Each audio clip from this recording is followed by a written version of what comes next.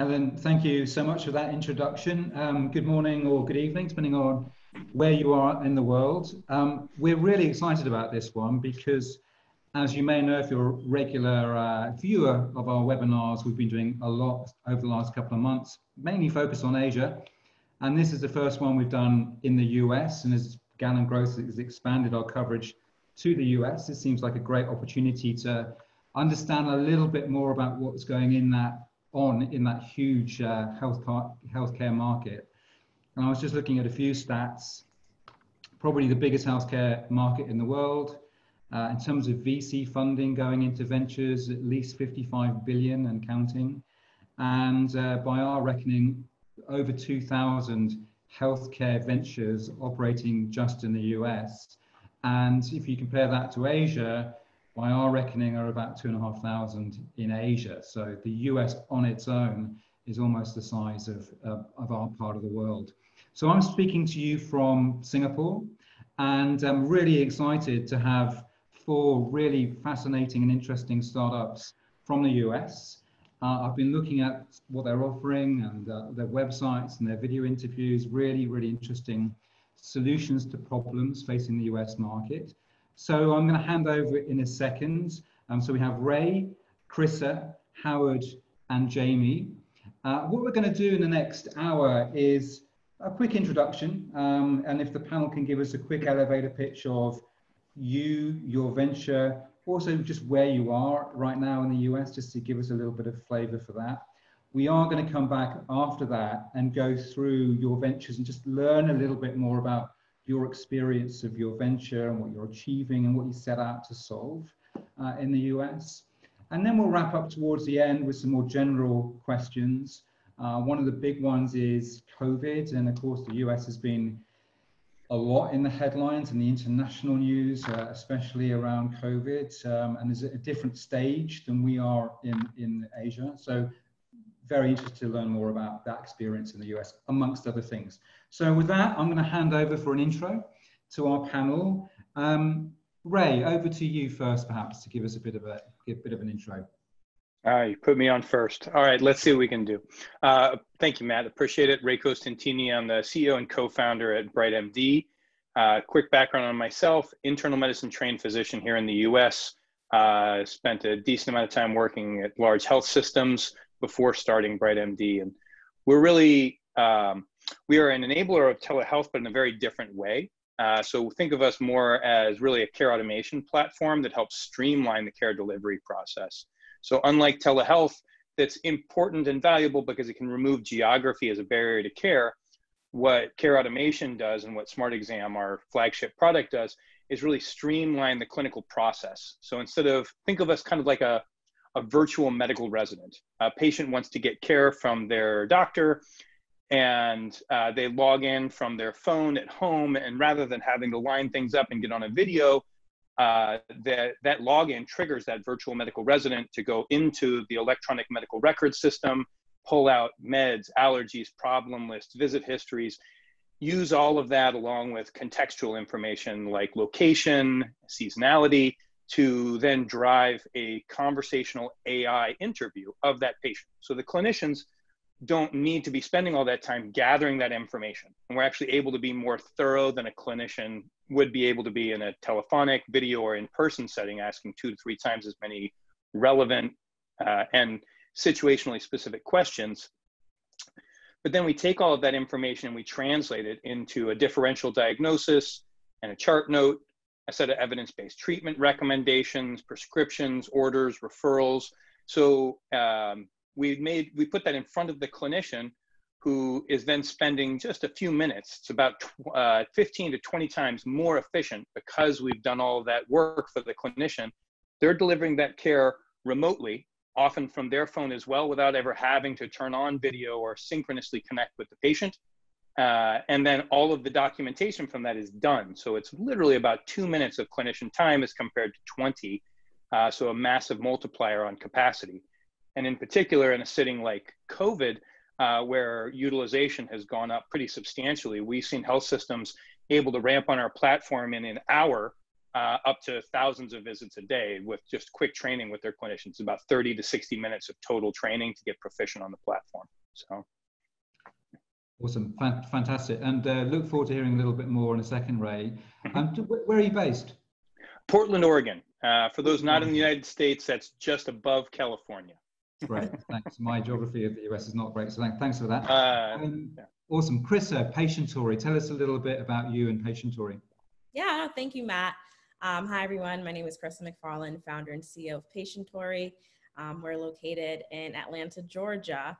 We're basically a population health management software system that utilizes and runs on a HIPAA-compliant, blockchain-enabled health information storage and exchange network called P2E Matrix, which right now has the ability and capacity to aggregate data from over 10,000 health systems. That's roughly about 200 million Americans, or 90% of the population, for which our enterprise app is able to derive intelligence and analytics for chronic disease management and improve patient-reported outcomes using our care plan app system, as well as provide consumers with insights into their health data and a longitudinal record of their medical information, regardless of what platform. So whether that's an electronic medical record, medical device, or wearable device, we're able to aggregate that information seamlessly.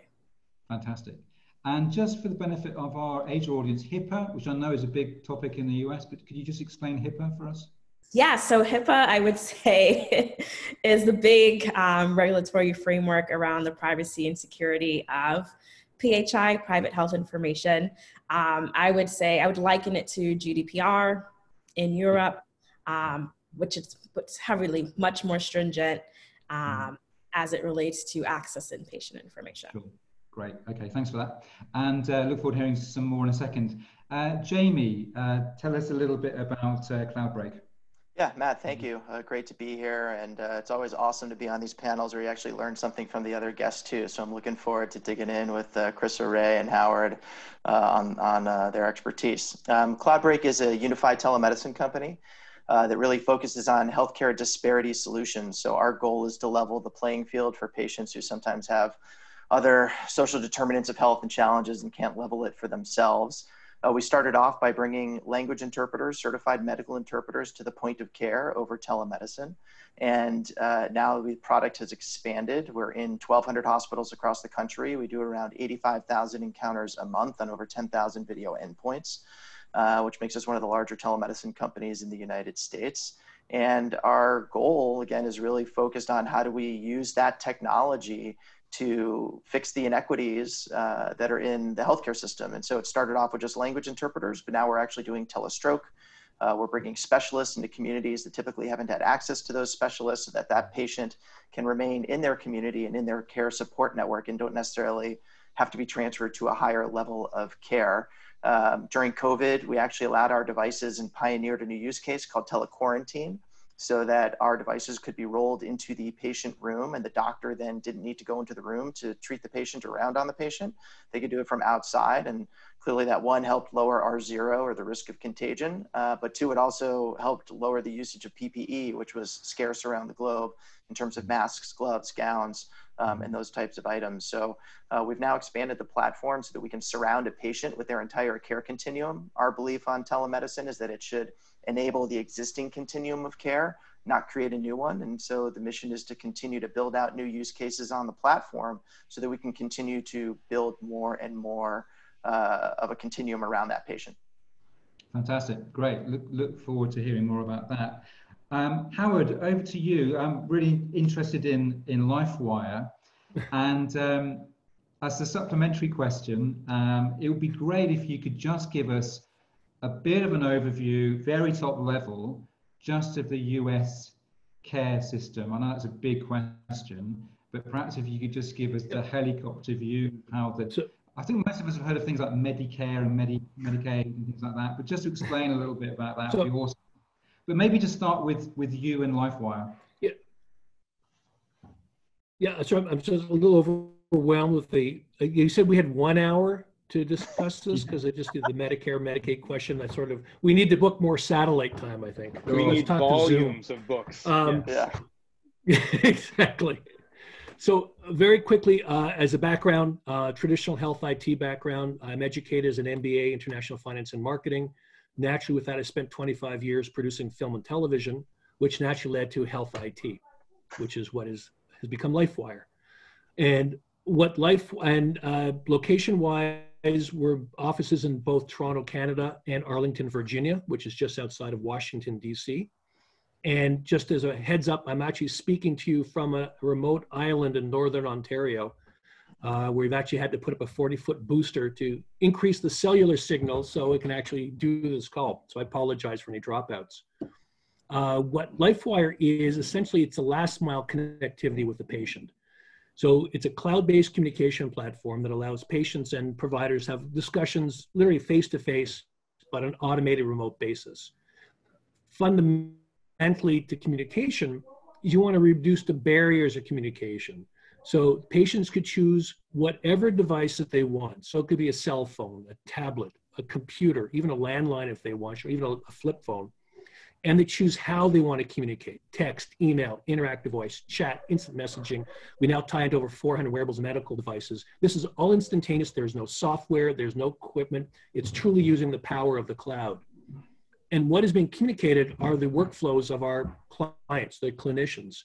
So whatever they're doing, we're automating those outcomes, reducing the use of human resource and automating the response systems as on an interactive basis. We're also able to collect prescription information, lab data, so you have layers of a collection of information for the clinicians, our clients. To that very tiny question, Matt, you asked about the US healthcare system. And Ray and Jamey and Chris can barely help me with this, but the simple, and I quote in very quotation marks, simple explanation is the US healthcare system. You mentioned Medicaid. So Medicaid is a government program that relates to those who have income levels below, I think it's an average family income of around $17,000 or $18,000. You have Medicare, which is a government program, which for those who are people over 65 years old. Then you've got the private insurance area that fills in the middle, which is the payer system like United Healthcare, Anthem, those kind of companies. And so you have a combination of private and public in a variety of elements. In terms of, you hear about the US being a private care system, just because of the two comparisons. Up in Canada, the per capita spend per person is $4,500 per year. In the US, the per capita government spend is approximately $10,000 per year in the US. So there's actually a lot of government spend, but there's a tremendous amount of private. And to say there's a bureaucracy in between, I think is saying it lightly. Right. Okay. And so, Howard, you forgot the VA and the Department of Defense and the private pay model, all of which are live and active in the United States as well. So that's great. Yes, you have the department. So the VA, which manages supposedly manages 25 million lives, 25 million in total, 5 million on any active basis. Department of Defense manages 7 million active duty personnel and their families. And you've got the private system on top of that. Yeah. And IHS. Yes, of course. Don't even go there. Sorry. Then you get the state. Then that's just federal. Then you have state level and local level. And so our job, the four of us, is to sort of navigate some of that to provide support for patients. Great, awesome. Thank you for that. Listen, I'm not going to ask you any detailed questions, but I think let's leave it at that. Just to clarify, I had hair before all this started, so. Yeah, it sounds complicated, but thanks. I think we've got a bit more of an understanding of it, so thank you for that. Hey, so listen, guys, I'm really interested to hear a little bit about your ventures and just get stuck into a little bit more information there. Chris, I wanted to start with you. Patientory sounds kind of really fascinating to me because, one of the things that's happening now is there is so much more data around. There's medical records. There used to be paper medical records. Now there's electronic.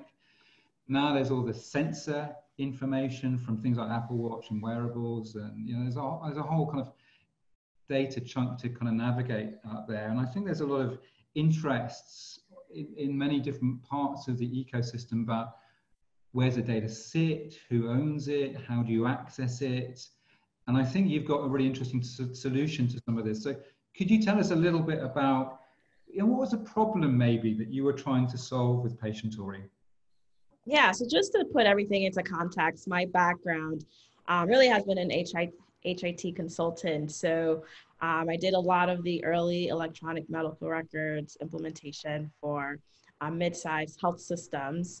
Then I actually went to work with and help build an early telemedicine company, which really, got me thinking about the interoperability challenge that, especially in the US, has been, really plaguing the industry for over a decade. So, interoperability, as we start to digitize data, a lot of these data, electronic medical records, created walled gardens that, made it really inaccessible to retrieve information, especially as we look to start to bring on platforms such as virtual care, harnessing patient data, and who actually gets to see that data is one of the most important aspects of that.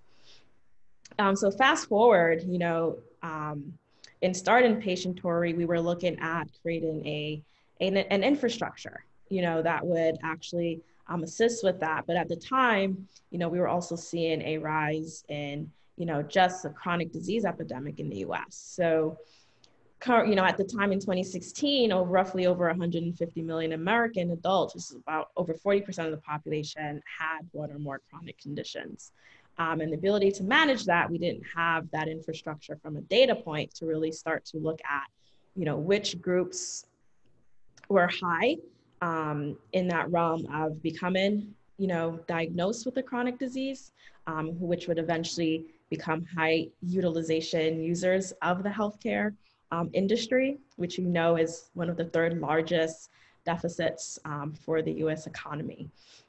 So, we were an early pioneer and researcher behind blockchain, the technology that now powers Bitcoin, and looked at providing an infrastructure that would help to, address the HIPAA regulations, the HIPAA landscape, but also being able to integrate data from all these disparate sources. Essentially, that's why we decided on actually using blockchain. There are previous initiatives such as HL7 and FHIR, which we also integrate. That is the predecessor to our platform. They've done more or less the heavy lifting and have a number of consortias in the country that collect data throughout different healthcare systems. So being part of those initiatives, sitting on the Health Information Interoperability Committee for HIMSS, really helped in pushing that forward. Fantastic. And give me a sense of, if I'm using as a patient, Patientory, do I see all of my medical records in your interface? I mean, how does the storage work? Or do I see a snapshot? And I'm also curious about, if I move, say, from Atlanta to Washington, what happens with my medical records? Are they all linked up in the US? I'm guessing it's a fiendishly complicated area but tell us a little bit about how that works. Yeah, so I would say, if you're familiar with any of the cryptocurrency wallets that are out there today, essentially you download the app on the App Store, you create I would say, patient bank or wallet, which then you register and you retrieve a private key and a public key, which creates your identity on the blockchain network. And then from there, you'd be able to search your health systems on the mobile app. And your dates of services, with your MRN number, so that's one of your identity numbers in a medical record, to be able to tag your medical record to that data service on the network. So it's secure. That data is not stored on the blockchain. It's stored in its cryptographic, encrypted, decentralized storage system, which the hospitals act as nodes as part of that system, and the blockchain really acts as that I would say file card. So if you go to the library, you know, you can search for books. You're able to retrieve your data that way. Fantastic. And I mean, some of the benefits, tell us a little bit just finally about some of the benefits perhaps to, if you're the clinic or the healthcare professional and the patient, what are some of the benefits that you're seeing? Yeah, I would actually speak to, I would say now. So as we go through, you know, COVID-19 and you know, building something for chronic diseases and being able to pivot to pandemic, we've actually received a lot of requests and working through a test right now with a large employer organization that it's looking to really hone in on the health and wellness of their employee workforce. Yeah. So the benefit in that is being able to really track. You know, we have a symptom tracker that's tied to the network. Employees are able to consent their organizations legally to see certain parts of their health information which helps with that back to work initiatives. Fantastic. So that really sounds like you're empowering different parts of the ecosystem, but particularly the patient and their control and access to their data. Yes, exactly. Because right now, I would say, you know, no one owns their health information. It's owned by the hospital system or the electronic medical record company that has been lobbying for years against opening up, you know, access to private information. Yeah, fantastic. All right, thank you, Chrissa. Let me move on to Jamey and Cloudflare. Jamey, I mean, you spoke a little bit about you're trying to really democratize, you know, healthcare in the US, and you know, it is a very diverse kind of country.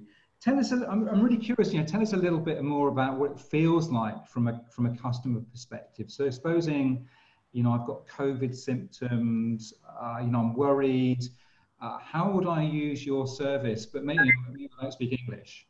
How would I use your service to really help me?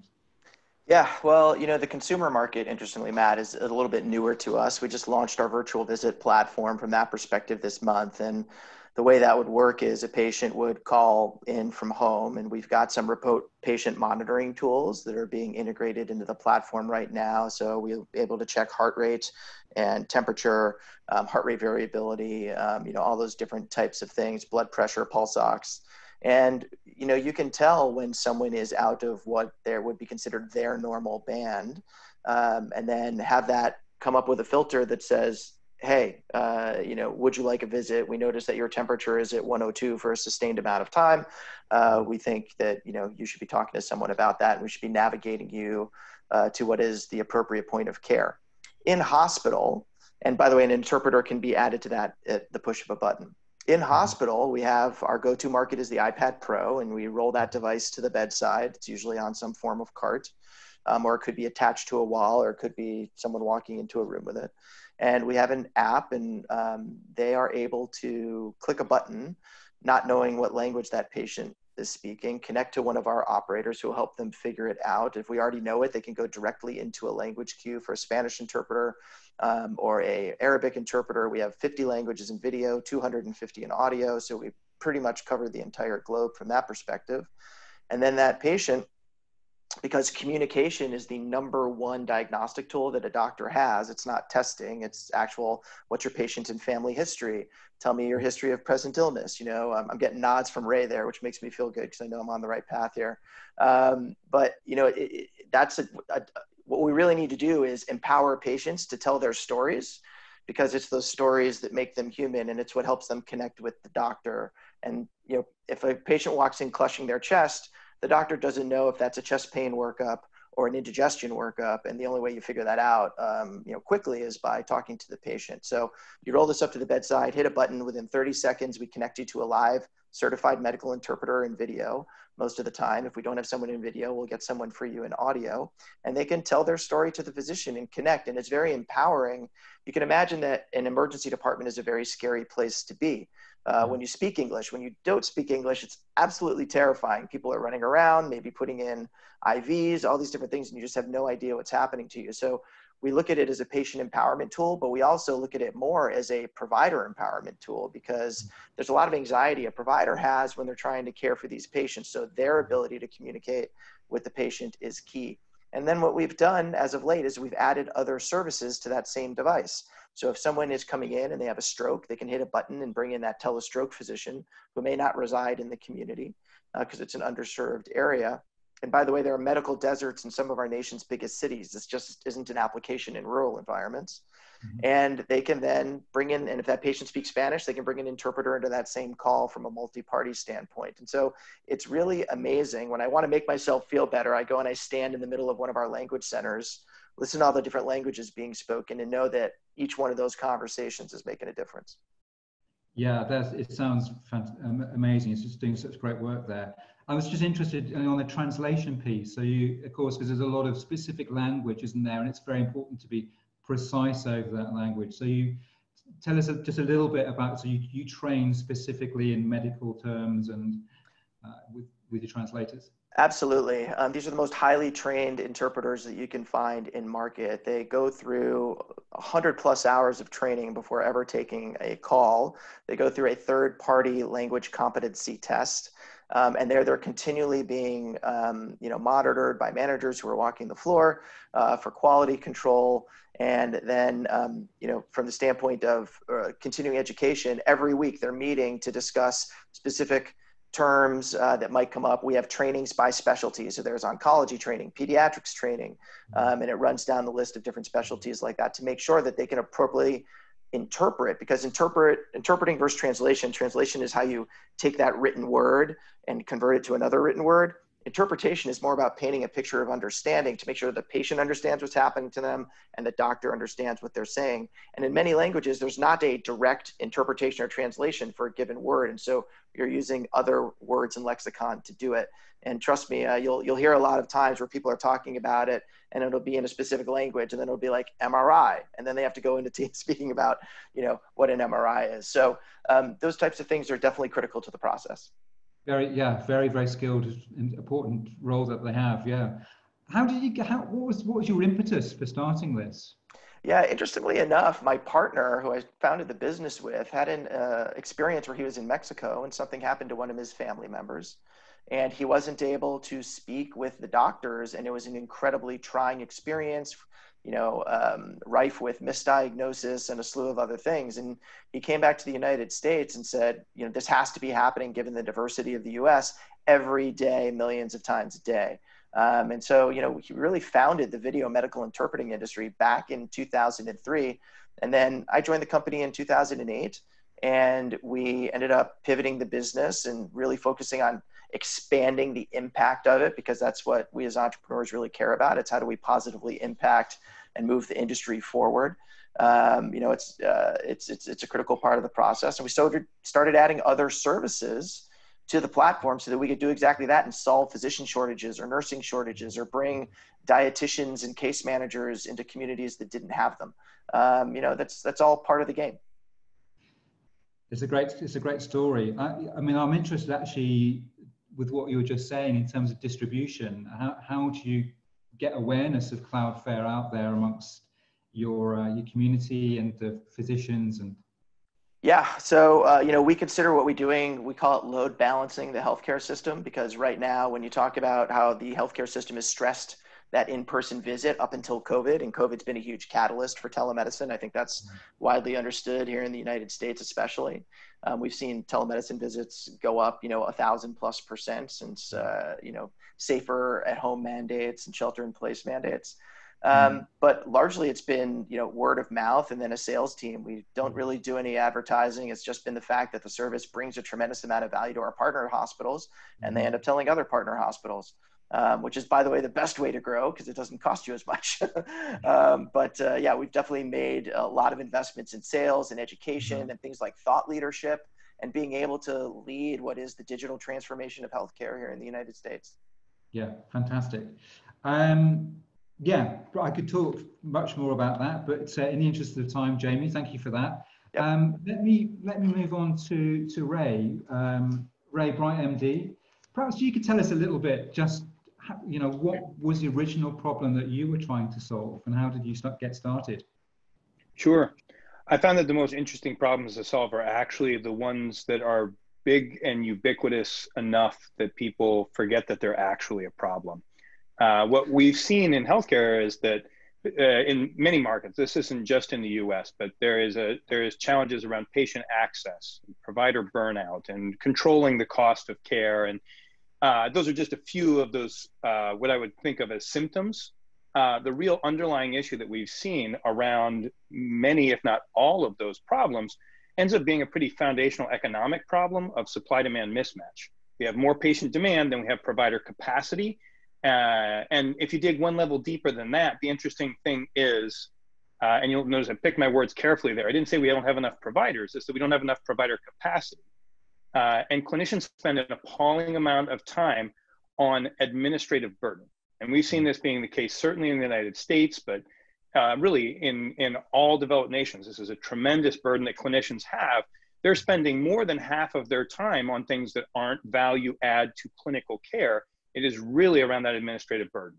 And so that combination, that thought process is really what led us to be creating Bright.md and that process of care automation. We're here to unlock that ocean of capacity that's there with the clinicians that health systems already have, and really solve those problems, make the clinicians' jobs easier, make the connection to patients better, and really bring humanity back into healthcare. In a lot of ways, the things that patients experience in the most negative way come from the fact that we've put all of our clinicians on a treadmill, and we've told them that they need to be seeing more patients in order to keep up with this rising demand, and in some markets, many markets, even falling capacity, where we're actually having a harder time attracting in clinicians and retaining them. They're going into specialty care or becoming entrepreneurs or whatever else it is that they might be doing instead of into direct clinical care.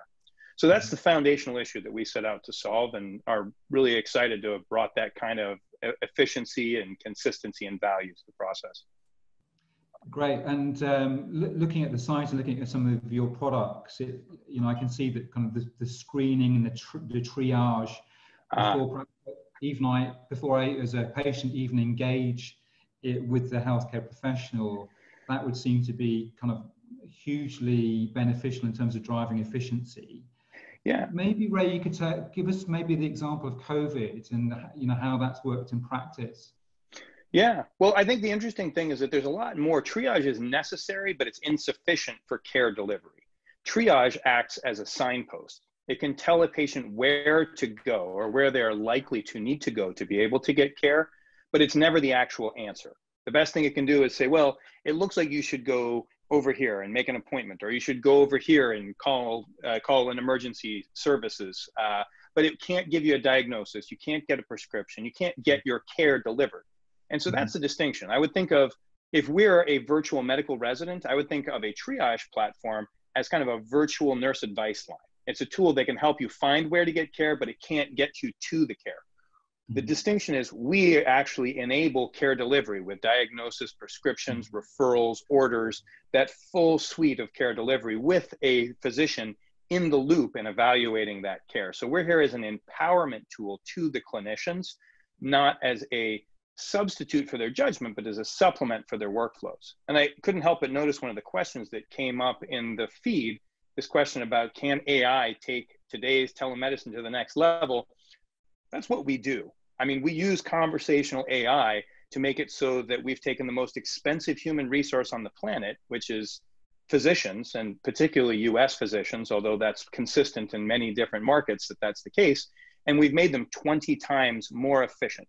So instead of spending 20 minutes per visit, they're able to deliver care that has a 90% adherence to evidence-based best practices and patient and provider satisfaction scores in the high 80s and low 90s.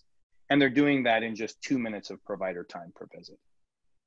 Fantastic. And thinking perhaps of post-visit, I mean, does your offering also help there? I'm thinking of things like prescriptions, delivery of prescriptions and claims against the payer. It does. So it links into those systems. So we haven't, because there are purpose-built tools around those kinds of services, we're not looking to be prescription fulfillment, but those back-end connections into it. So your prescription should get seamlessly sent to the pharmacy for fulfillment. And whether that's delivery to your door or whether you pick that up on your way home from work, that's really at the healthcare consumer or patient's choice. And so we certainly facilitate those. And the same thing, if we're a care automation platform, part of automating that process should be creating a submission-ready billing file. Clinicians shouldn't be spending their time creating billing files.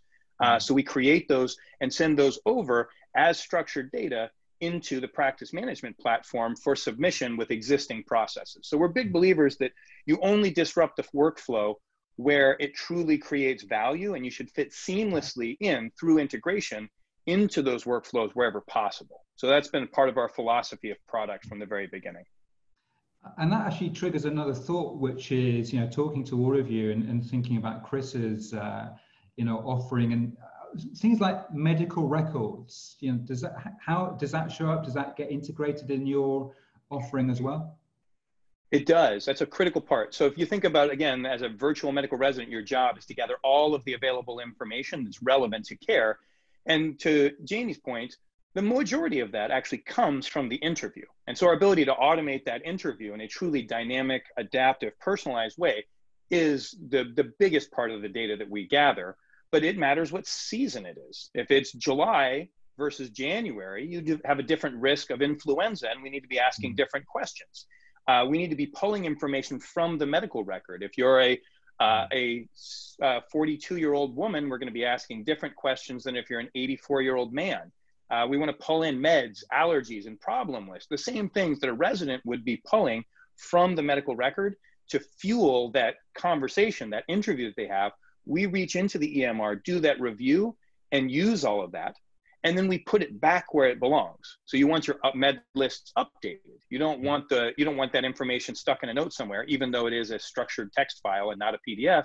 You want that updated as structured data. We push that back the way that it belongs. That virtual medical resident wouldn't have done its job if it didn't update the med list. So all of those are processes. Those bi-directional connections that not only automate the workflow in the moment of care, but really all of the downstream workflows as well. We found that to be also a really critical point of differentiation and value. Fascinating. I'm really interested with AI and how much more potential there is to go with it, AI. And I guess the answer there is a massive amount. I mean, it's your imagination starts running with it. I mean, for example, when it comes to not diagnosis moving into treatment options, does AI have any role there to prompt or suggest things to the physician? We do that. In fact, I think it's a key piece. So I think about AI again. I think often early AI utilization in healthcare was there to help identify the 1 in 1,000 cases that the clinician needed support around, and they didn't know what was going on. And that's a valuable use case. In my medical training, they had an expression. They said, when you hear hoofbeats, think horses first before zebras. And I think that the vast majority of AI applications in healthcare have been focused on the zebras. And it's great. And when there's a zebra, you really want to make sure that you identify it. And that is a high value use case.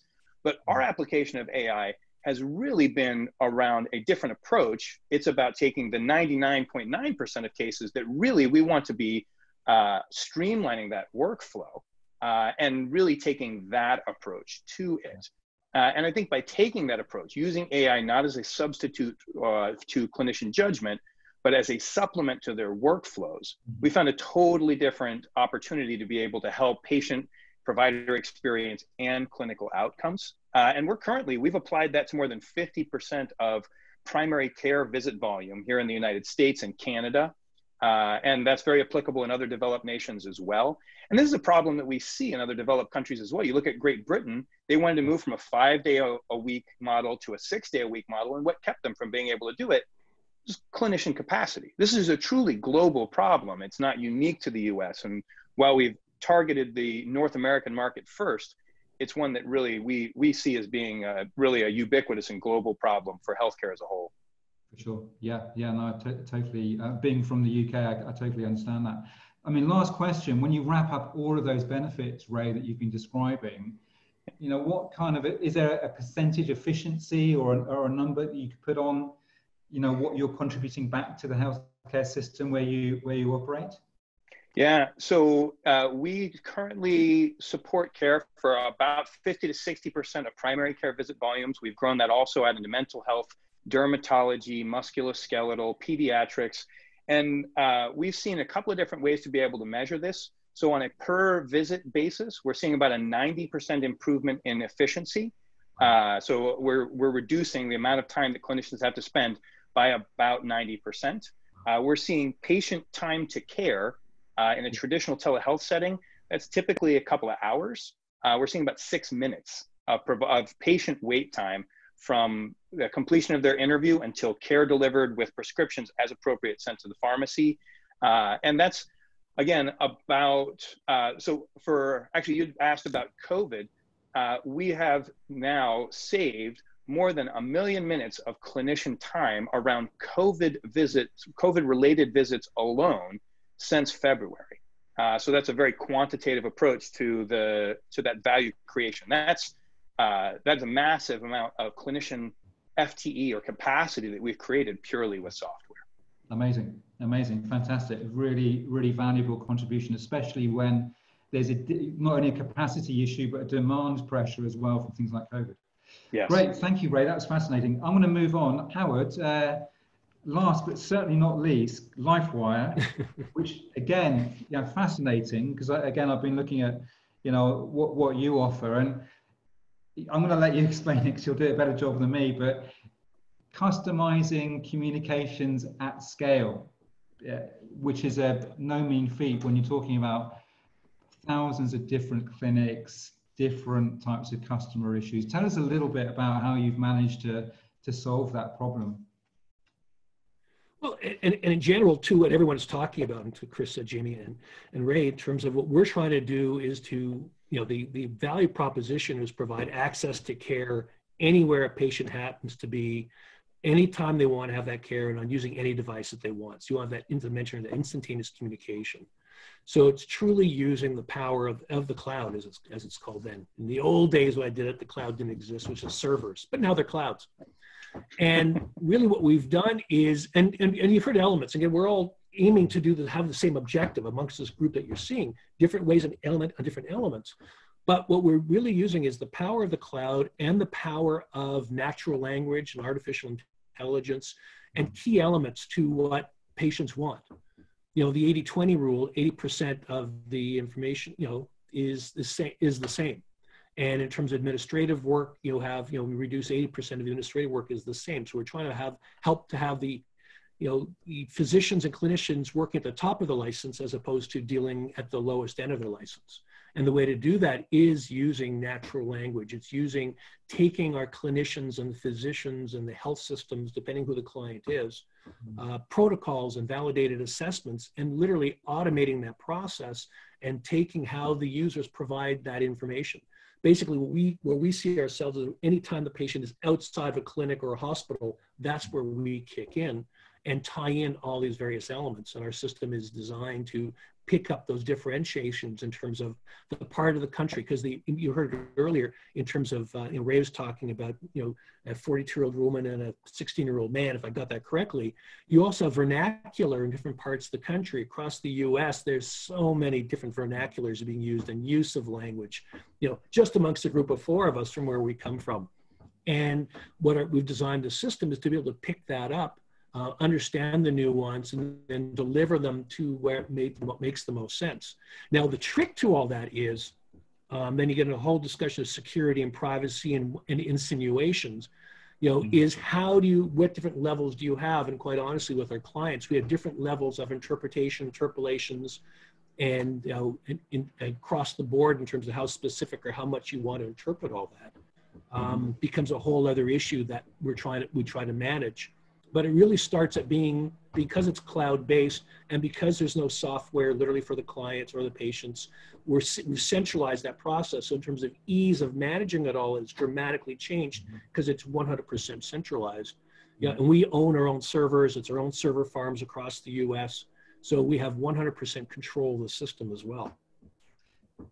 Fascinating. Howard, give us a sense of sort of what it feels like as a patient, because I guess that there's a huge amount of things that after I've been to see a healthcare professional, maybe I've got a prescription, maybe there's regime that I have to adhere to, maybe there's checkup appointments and post-care. Can you give us a sense of what it feels like as a customer or a patient using your system? Well, it's a good question, because part of it is, it's one thing to be able to have the communication. I do a lot of presentations called the art and science of communication. It's one thing to have the platform that can communicate and send information. The other thing is how you're communicating, what language you're using. I talked about it earlier. So the patient gets outreaches as friendly and as familiar as the patient desires or requires in order to get them involved and engaged. But part of that is engaging them is not just asking them a question, but it's actually giving them feedback. So if you ask them a question, did you take your medication today?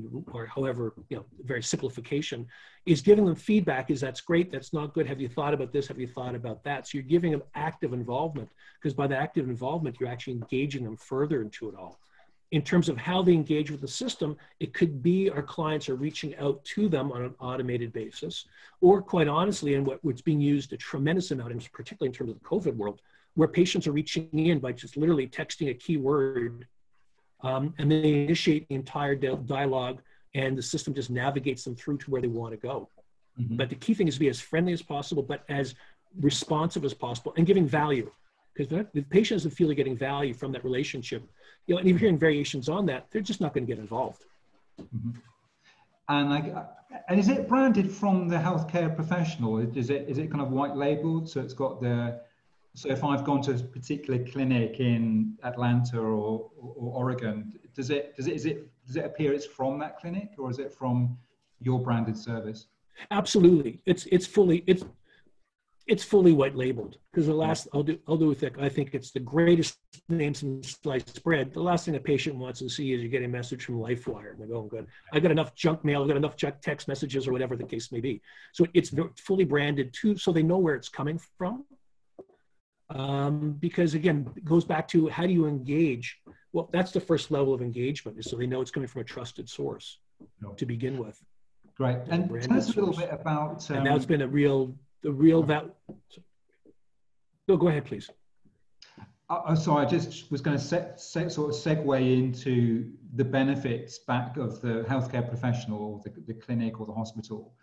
When a patient is receiving those communications as if they were from the hospital or the clinic, what are some of the benefits that the healthcare professionals are seeing?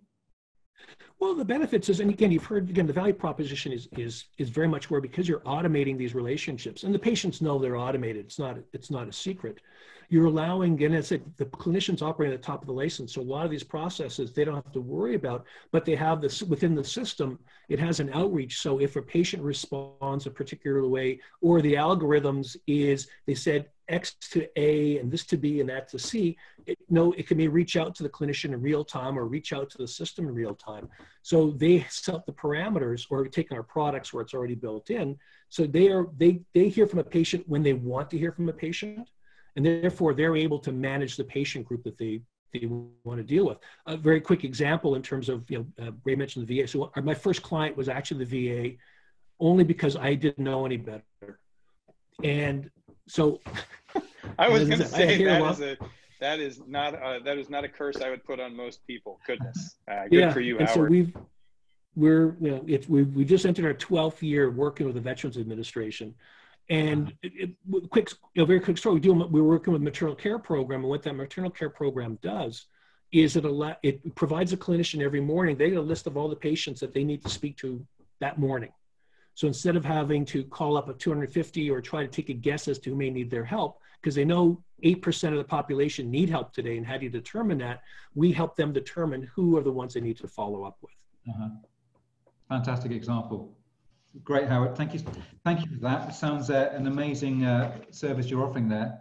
Panel, I'm going to shift tack a little bit now and just talk a little bit about some general questions and more of a kind of rapid fire. So get ready. First off, the new COVID, the impact of COVID, the new normal. I don't know if in the US, if you're even thinking about the new normal just yet, but clearly COVID's had I mean, we see it, we're talking about telemedicine earlier, we saw an 8-fold increase in telemedicine consultations in Asia. The feeling is here, I think, that things have changed and probably won't go back to the way they were in many areas. What's your view of what the new normal looks like for your particular venture? I'm going to just go around. Jamey, what's your view of that? Yeah, look, I used to run an ER hospitalist and anesthesia group here in the United States, and in speaking with them, I still sit on their board, and their volumes are down 30 or 40 or 50% even, depending on the site, and people have largely avoided going to the emergency room, which was the de facto primary care provider for a lot of people who never bothered to go see a primary care physician and get hooked up with the system in a continuous type of way. So their prediction is that a lot of those visits aren't coming back. Some will, but that if you take a look at closed healthcare systems, and Howard and Rail know this from the VA, if you take a look at the VA and you take a look at Kaiser, who can really control how they interact with patients, over 50% of their visits are currently done over telemed. And it's important to understand what telemed is defined as then. It's email, it's phone. Phone is still an incredibly viable telemedicine device, and it's video, and it's all those things. It's, chat, but over 50% of their visits are done over telemed. And I think that shows you what happens when you've got a little bit more of a closed market and what can happen in that environment. So yeah, telemedicine for us is here to stay. Patients have built a lot of muscle memory with telemedicine. They understand its convenience now. They understand that they can actually receive high quality care over it. Is it right for every situation? Absolutely not. But should it be integrated into the daily practice of what we do here in the United States and be part of larger digital transformation of our system? Yes. Okay, and thank you for that. Ray, same question to you. I would imagine it's had a huge impact and probably a lasting impact on your business as well. Yeah, we've definitely seen this. I think the new normal is a complex one, and in part it comes back to the reimbursement models. And I think there were some questions that came in around that. We don't have enough time to be able to dive into all of those, but I think those are one of the core. In the U.S., there are regulatory restrictions around where healthcare can be practiced, what tools can be used to practice that healthcare. So, like Chris had mentioned the HIPAA compliance. That was something that was temporarily waived during the emergency crisis situation. And then there's how is it reimbursed, particularly at the federal level. And all of those are regulatory issues. Those are still settling out. And I don't think we know exactly what the new normal is, but it will feed into part of what Jamey is saying. The thing I would say is that in some ways, that's a question of how quickly will we get to that new normal, not what is it. I think there has been a substantial and differential impact for health systems that are digitized. Folks that are direct to consumer, have that digital presence, were impacted notably less negatively. So companies like Teladoc, who is a purely virtual healthcare delivery system here in the United States, saw a substantial windfall from the utilization that was driven from COVID, whereas traditional health systems with more bricks and mortar and infrastructure costs actually saw a negative impact to their finances. That means that those new entrant competitors are now better equipped from a capital standpoint. They've gotten more market traction. And I think the true new normal is in some ways irrespective of the reimbursement landscape. The reimbursement will drive how fast we get there. But if you don't think as a health system, as a provider, if you don't think about your digital presence and the digital tools that you're using to connect with patients, you have already relegated yourself to a distant second place. And you have empowered those folks who are out there looking to be able to eat your lunch with a direct digital service. And so that to me is the most clear and present new normal. And I suspect that that's not just in North American markets, but truly in all developed nations. Yeah, no, I'm sure you're right there, Ray. I'm sure that's going to be the case in Europe as well as Asia and the US. Let me flip to another question, which is, and this came up a little bit before, but when you're thinking about your venture and where you might take it next in terms of where you're operating, from what I can see, although all these healthcare systems have got their own nuances and differentiations within marketplaces, there is also a lot of cross relevance from what you're doing to other markets. Do any of you see Asia as somewhere that you might be interested in expanding to? I can see Ray's nodding his head, so I'm going to come to him in a second. But Chrissa, any view of Patientory for you in terms of, not necessarily just Asia, but do you think there's a role for you outside the US? Oh, Chrissa, you're on mute, by the way. No, absolutely. Our company is definitely a global brand. When we started our company, we actually issued through our foundation one of the first healthcare cryptocurrencies that was supported by over 2,000 investors, primarily in Europe, Asia, and the Middle Eastern markets. Fast forward to that, we have about, over a dozen ambassadors in 8 different countries, including South Korea and Singapore, who currently work within their local geographic regions on blockchain and healthcare adoption and use cases.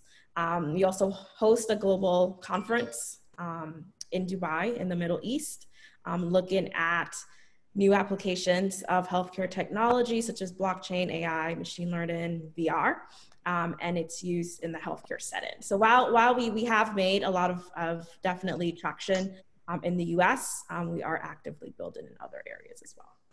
Okay. Chrissa, with an international bent, I'm curious, something you had said earlier made me really think, in some ways you're almost a cloud-based carte vitale, the French carte vitale model. Am I capturing that? That certainly seems to have international implications if that's the case. Yes, I am not familiar with that, but I would assume that would be part of it with the global expansion of the network on which our software sits. Okay, and Ray, you were nodding your head vigorously in terms of expansion. What's your that? I think there's 2 parts to that answer. So the part of the answer is the United States is one of the most fragmented markets in terms of payer models. It is arguably the most fragmented market out there. The place where we actually are able to create the most value is with health systems, much like what Howard talked about, the VA, where it is a single payer type model. And if you look at other developed nations across the country, or across the world rather, those are all in some form or another, whether it's the Bismarck or the Beveridge model or something else, those are all in some form or another, at least more of a single payer model, where the cost of care management is an incredibly important part of the economics of healthcare, even more so arguably than in the United States. The flip side of that, and this was somewhat in relation to a question that came through about advice for health tech startups wanting to expand to the US, I'll answer it in the other direction. I have heard it said that if you can make a health tech company work in the complex, tangled market of the United States, you can make it work in most other markets. The other direction is not necessarily the case, and I would say that either direction is not as easy as that statement might make it sound. Internationalization, from a technical standpoint, is not difficult, but there are a number, the models are different in each place. And I think it behooves companies to be really thoughtful about that expansion. Singapore, as an example, is a market that we would look at in Asia as being a very logical next step because of a number of different aspects that really align the care models, the economics, some of the cultural aspects. I think there are a number of things that make it a good landing spot for a move into Asia. Yeah, we see that a lot. Singapore is often the springboard into Southeast Asia and beyond here. Yeah. Listen, guys, I'm going to have one question, and then we'll final question, and then we'll wrap up. And actually, Ray, you started to answer it there, which is, many of our audience run startups and health ventures themselves. Many are thinking about, the reverse journey from Asia to the US. Any tips or key learnings or things that you've learned on the way that might be of help to an Asia startup looking to go to the US? Howard, let me start with you. You can't say run away, Howard. That's not allowed. It's a very good. Okay. Sorry. That's one of my preferred one. Had I known any better. Actually, what I tell, I speak a lot on behalf of the U.S. and Canadian governments about mentoring companies going into the States. And the key, one of the learnings is to understand that the U.S. is a very particular market. And all due respect to all of the Americans that we are, There is nothing else outside of the United States. So regardless of the success you may have had in other countries, the context you need to put it in is how does it relate to the American marketplace? And there's an open door for solutions. There's no question. Everyone wants to hear what's going on, but it's a long haul. It's a marathon. It's not a sprint. So you got to get prepared. It is a long haul as you go through that. Just prepare yourself accordingly. You will find the success is there, but you've got to put the time in to do so. And unfortunately, the best ways of doing that is to go to the major markets, as much as those are an experience on their own, to go to HIMSS or ATA or Health or the the connected health conferences. It's a great learning to understand about the American marketplace. And literally having come from Canada into the States in the past 15 years, it was, there is a journey you go through in understanding what it is. It's not for the faint of heart. I might layer on top of that just a little bit. The desire for... Sorry, you were cutting out, Howard. I apologize. Please keep going. No, go ahead. Go ahead, Ray.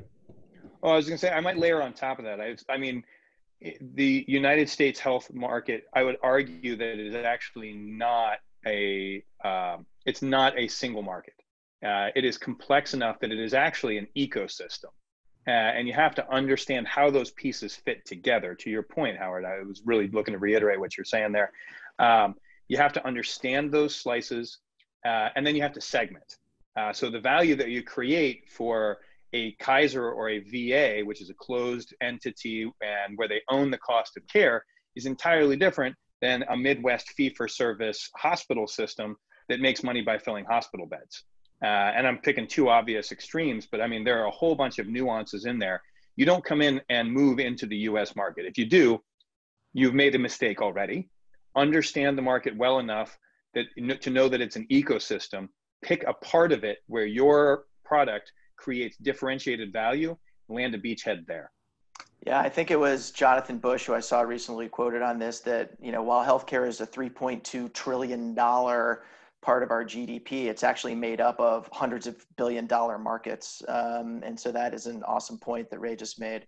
The other thing that I'll tell you is, before you go and say, well, we're going to take our product to the United States, get that one incredible reference account. Like, before you go out and hire a sales force, before you do anything like that, get that one health system that you can convince to use your product, learn from that experience, make all the adjustments you need to make on your product or your solution for the US market, and then use that reference account to start getting other accounts. That is a key part of the model. If you can come out and be like, hey, yeah, we're working with the Mayo Clinic, that's going to open doors and people are going to listen to that.